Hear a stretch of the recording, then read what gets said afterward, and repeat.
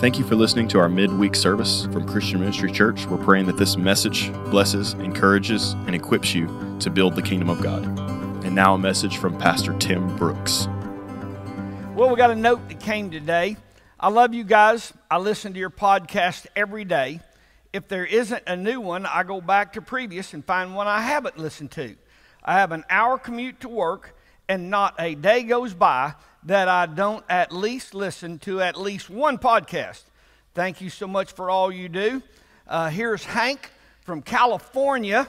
Glad to have you join us. We're sure grateful for all of your support and pray God's blessings on you. And I'm grateful for all of y'all being here in person. I'm glad Hank in California is listening to everything we do, but I'm sure glad y'all here in Arkansas are listening to what we do too.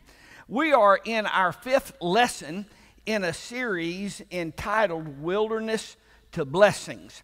I'm a little sad. Next week is lesson number 6, and that's our last one in this series. I love this stuff. I just love the Old Testament and seeing how it shows God's plan for us in the New Testament. We're talking about the fact that far, far, far too many saved, delivered, forgiven people live their entire life far less than what God has for them. And that's sad. That's sad that God's got a blessed, happy, abundant life for you, and you live upset and sad and lonely and miserable, and your feelings are hurt and you're just crushed. And I mean, it's sad. It's sad. We've been studying the natural life in the Old Testament in these events that happened in people's life, because these natural course of events in the Old Testament reveal spiritual truth that we live in the New Covenant. And what the Israelites did under Joshua and what happened under Joshua's leadership as they moved from the wilderness, from the desert to the wilderness existence into a blessed life. I mean, what did they do? What can we learn from them? And that's what this study is all about as we study these chain of events in these people's lives. Turn to Joshua chapter 6. You ought to just, Bible fall open there. That's where we've been, and we just continue to move on to the next event. We talked about in chapter 6, verse 20. We ended our last lesson with the miraculous fall of the walls of Jericho. Just a miraculous event that took place in chapter 6, verse 20. Wow, God moved. You go right on and you read verse 20 and 21, and here's what jumps off of the page. The battle was not over when the miraculous event of the walls falling happened. As a matter of fact, their battle just began. I mean, the battle began. And here's the point that I want to start off with. After the miracle, the fight is on. And we don't seem to get that in the Christian life today.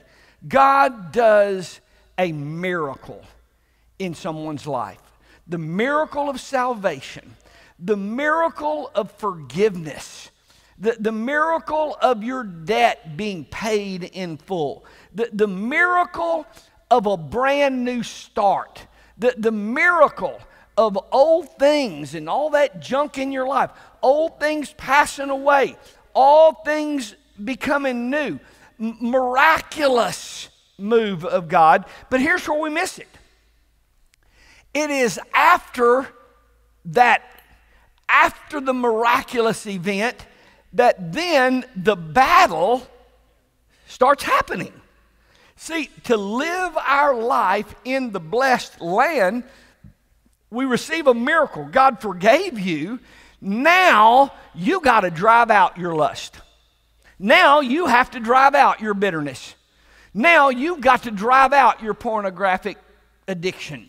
See, now you've got to drive out alcohol out of your life. See, now, boy, we had a miracle. I've been saved. I've been forgiven. Okay, now the battle starts. You got to drive this temper out.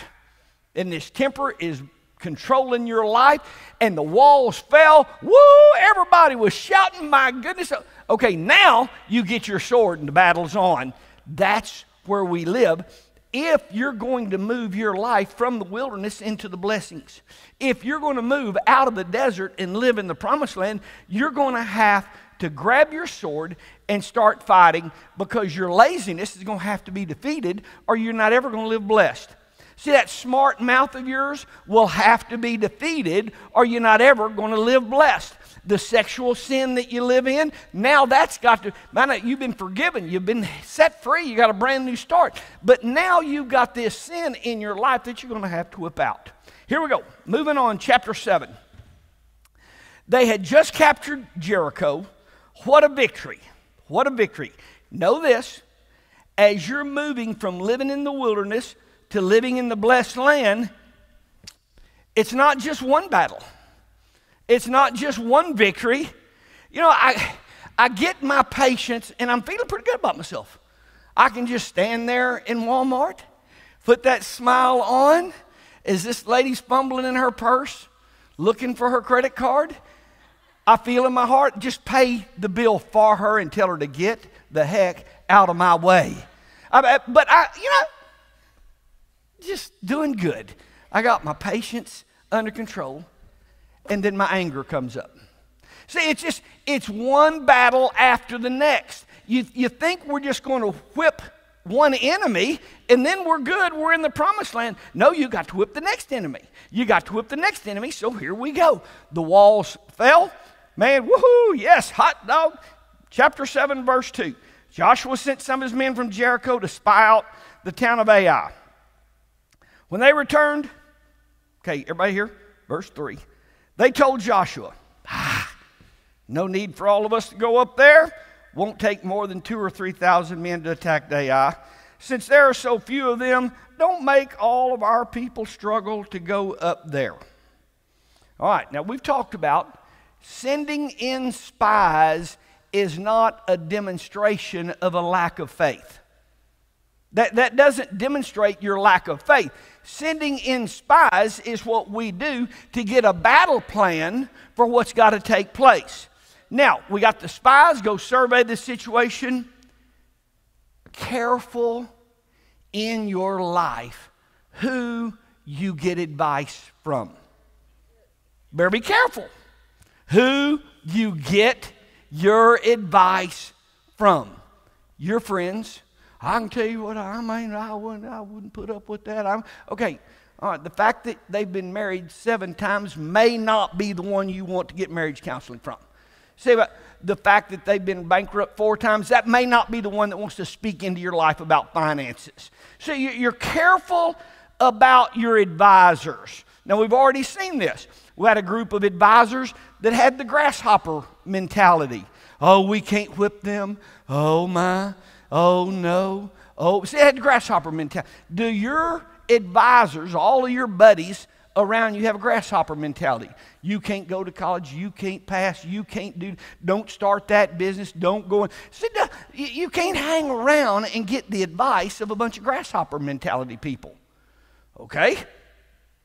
You better be careful that you don't hang around a bunch of prideful, arrogant, egotistical counselors.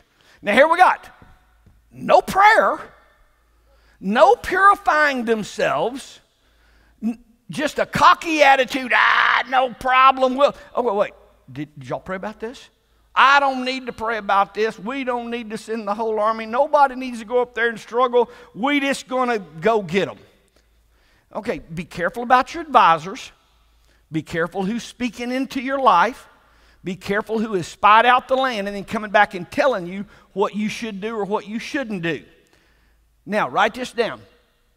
Do not assume God will bless whatever you just dive into. You better consult God. God, is this right for me to do? Is this in your plan for me to do? God, I believe this is your plan, but is this in your timing right now? Is this how you want me to go about this? See, assuming that God is just going to bless me as I jump into this new business, assuming that God's just going to bless this marriage as I jump into one. Well, I looked around, she didn't work out. Here's one that said yes, I'm just going to dive into this. But okay, now hold on. Before you just jump into this marriage, you better ask, God, is my heart right before you? God, am I hearing your voice? Say, am I hearing the voice of some arrogant friend right now, or am I hearing your voice? There's a lot of lessons that we could learn right here from this battle going into Ai. Joshua did not seek the mind of God. He just accepted the advice of the spies. The spies said nothing about God. You know, it's just a lot of places in Deuteronomy that says, be careful lest you forget. Just be careful lest you forget. There's a place in Deuteronomy that says, be careful lest you say to yourself, by my power, by my might. Don't go there now. Be careful. Well, that's exactly what happened here. That's exactly what happened, and God already warned about this in Deuteronomy. Always remember Isaiah 55, God's thoughts are not your thoughts. God's ways are not your ways. So before you dive into something, it would behoove you to get his thoughts. See, it would behoove you to figure out his ways on this thing. Always know, Proverbs 16, pride goes before a fall. We had a great victory in Jericho, so now just here we go to Ai. We don't need to pray about this, not 1 minute. Verse 3. When they returned, they told Joshua, there's no need for all of us to go up there. It won't take more than just a few of us. See, victory was assumed.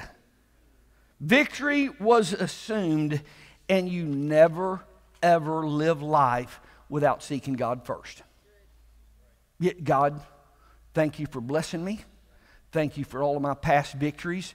Now, is this the next step for me? Is this the next thing you want me to do? All right, let's go back to verse 1. I want to see another point here.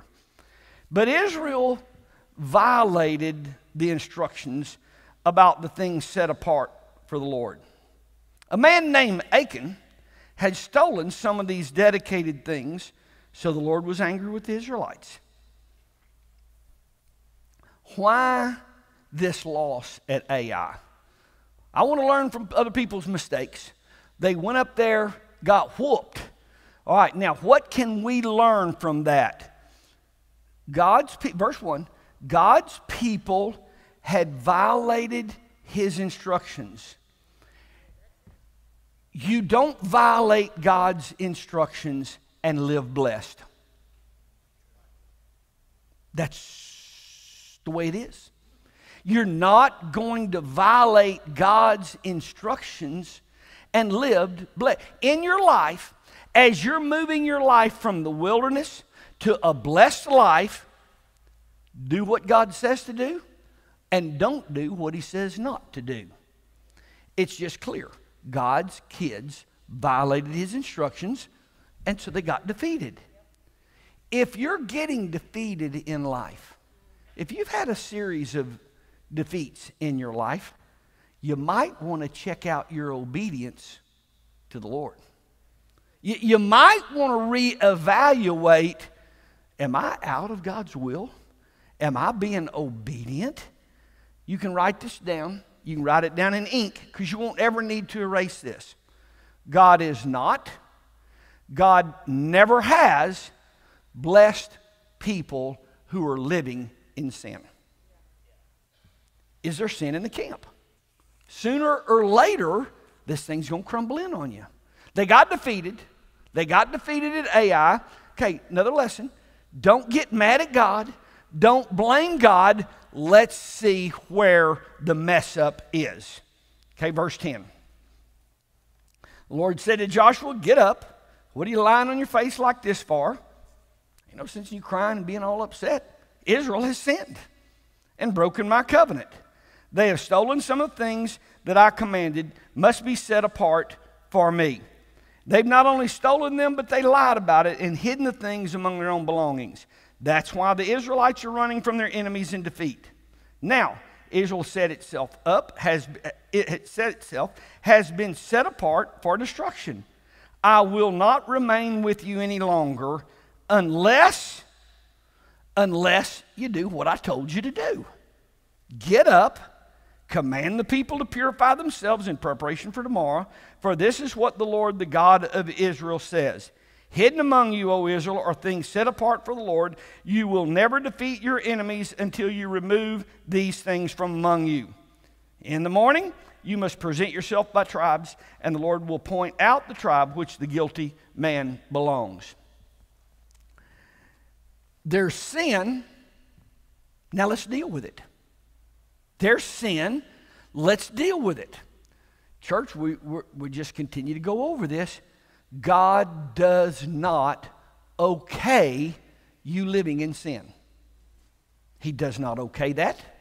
God does not, Achan had some hard times growing up, when he was 9. When Achan was 8. Look, God does not accept sin. God does not tolerate sin. God does not understand sin. Oh, God gets you. God don't get you. He said don't do that, so you better not do it. Now, as I read this, I don't know what abuse happened in Achan's past. We didn't call in a counselor to find out why Achan did what he did. We didn't label Achan as having a disorder so we can excuse his behavior. And I don't know, nor do I care, what all Achan's friends are now accepting or okaying on his TikTok or Facebook page. Here's what I'm telling you. Verse 3, you're not going to defeat the enemy in your life until you get sin out. That's the way it is. Verse 13, you're not going to defeat sin. Or you're not going to defeat the enemy until you get sin out of your life. All right, chapter 7, verse 20. Achan replied, it's true. I have sinned against the Lord, the God of Israel. Among the plunder, I saw a beautiful robe from Babylon, 200 silver coins, a bar of gold weighing more than a pound. I just wanted them so much that I took them. You need to know that you can't hide sin. You can't hide sin. Amos chapter 9, verse 3, God says, I'll find out if you go up on top of a mountain. I'll find out if you go to the bottom of the ocean.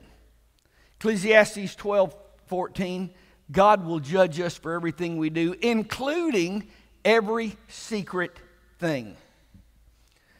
Achan had disobeyed God. He'd gone after some silver, some gold, an expensive garment.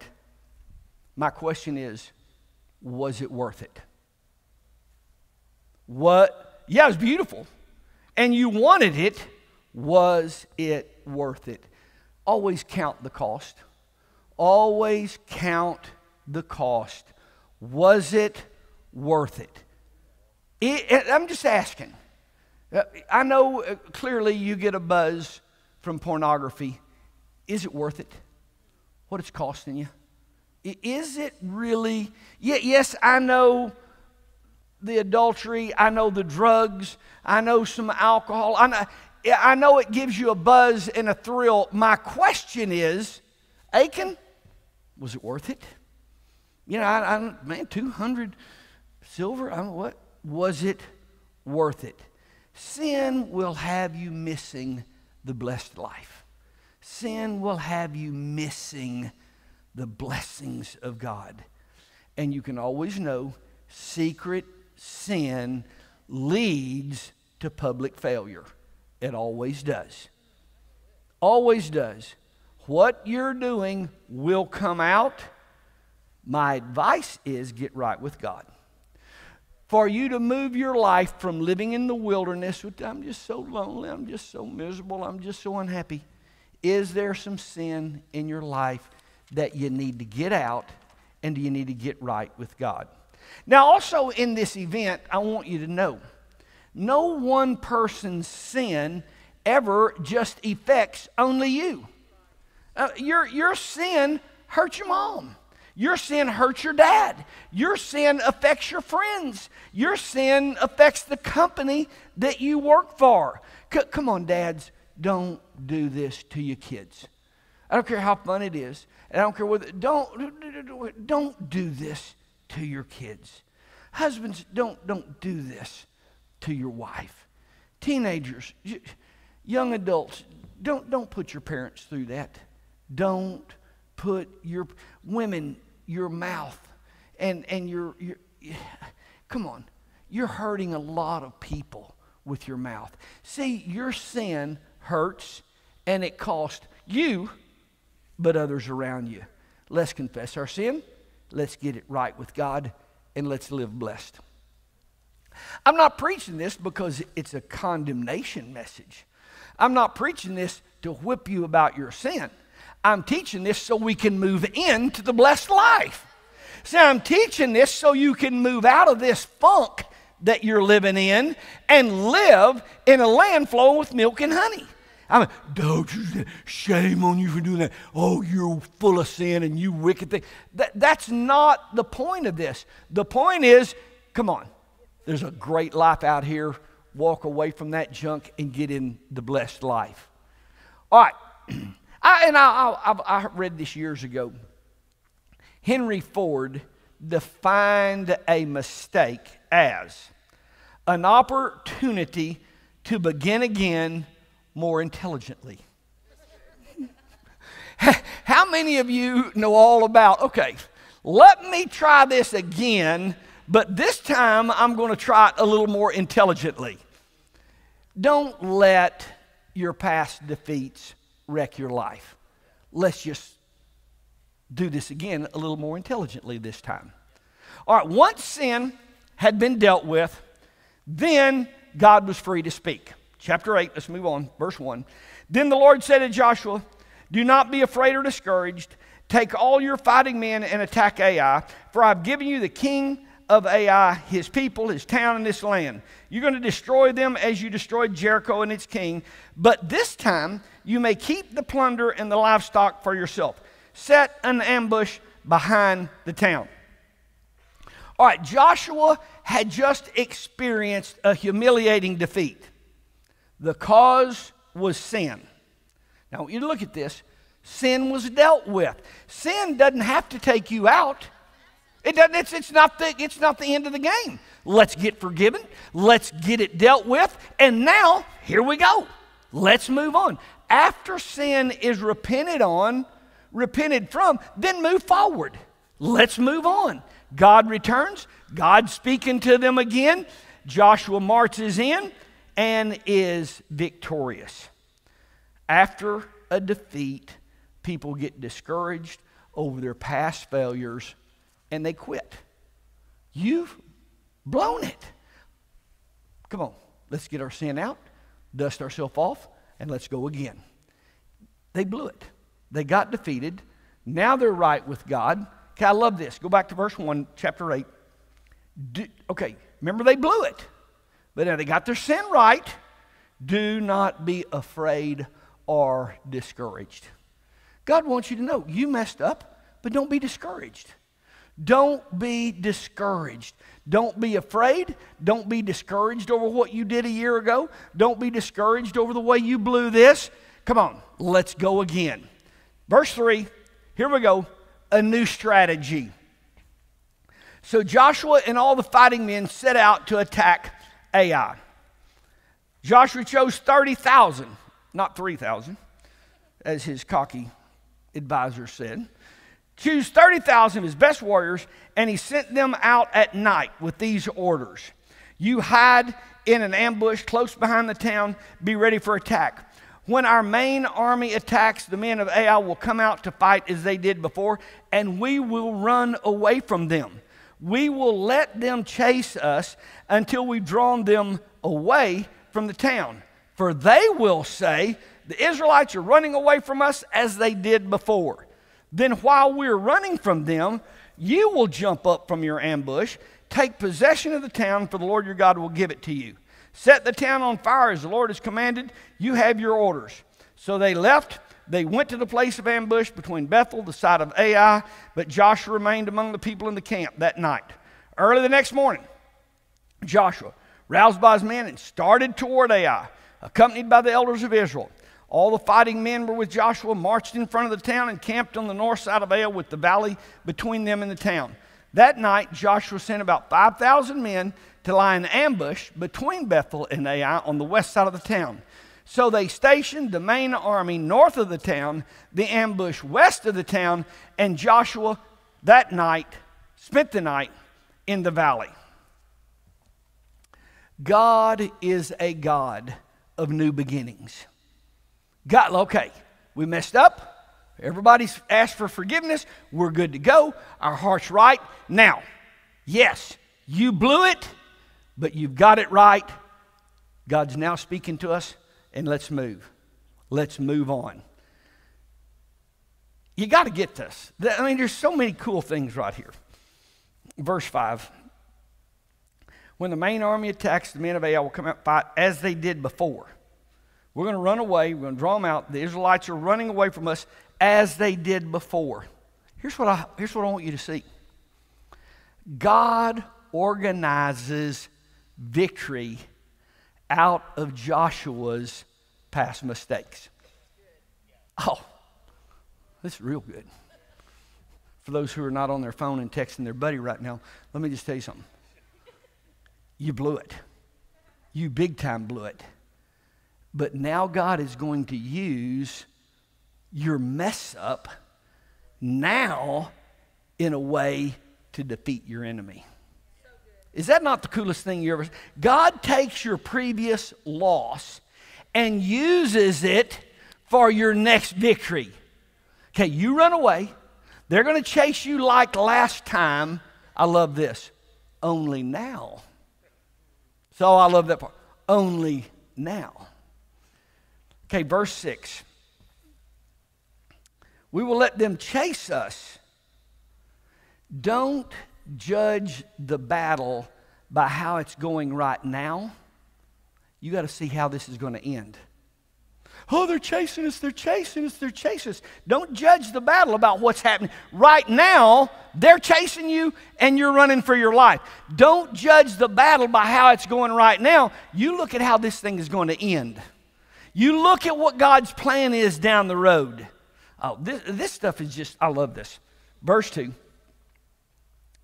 You'll destroy them as you destroyed Jericho and its king.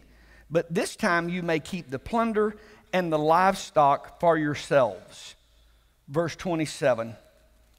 Only the livestock and the treasure of the town were not destroyed, for the Israelites kept these as plunder for themselves, as the Lord had commanded.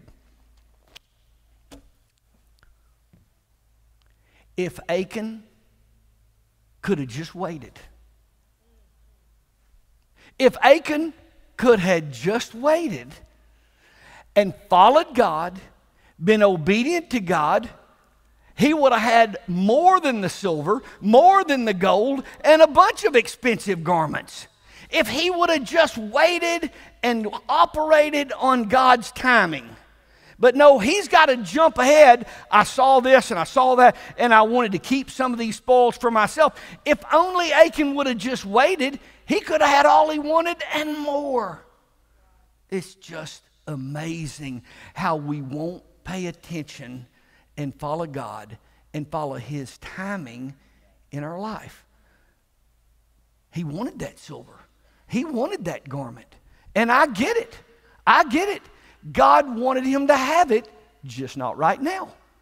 Just live your life in obedience to the Lord. And all the desires of your heart, all that you want in life, God's going to see that that's taken care of for you. You can't run ahead of God. You can't get ahead of God. And you can't start doing things on your own strength. God, I want to follow your will. I want to follow your plan. And in your timing, God, in your timing, then all of the silver, all of the gold, and all of the spoils. Wow. Verse 30. I hope y'all like this even close as much as I do. Verse 30. Then Joshua built an altar to the Lord, the God of Israel, on Mount Ebal. He followed the commands that Moses, the Lord's servant, had written in the book of the instruction. Make me an altar from the stones that are uncut and have not been shaped with iron tools. Then on the altar they presented burnt offerings and peace offerings to the Lord. And as the Israelites watched, Joshua copied to the stones of the altar the instructions Moses had given. Then all the Israelites, foreigners, native-born alike, along with the elders, officers, judges, were divided into two groups. One group stood in front of Mount Gerizim, the other in front of Mount Ebal. Each group faced the other, and between them stood the Levitical priests carrying the ark of the Lord's covenant. This was all done according to the commands that Moses, the servant of the Lord, had previously given for the blessing the people of Israel. Joshua then read to them all the blessings and curses Moses had written in the book of instruction.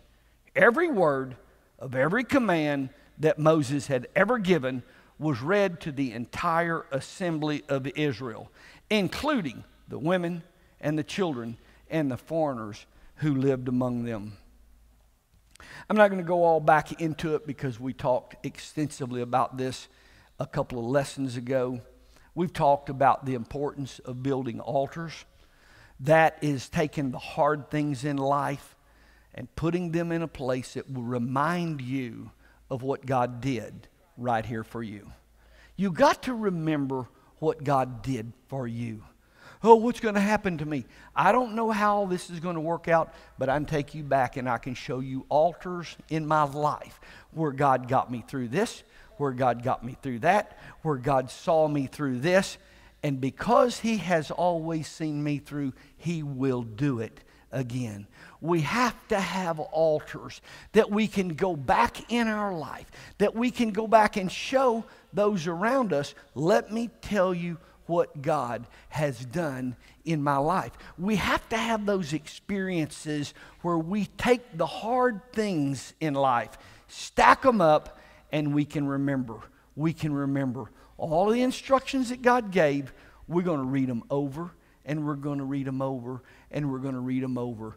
Don't ever forget what God has done for you. Y'all stand.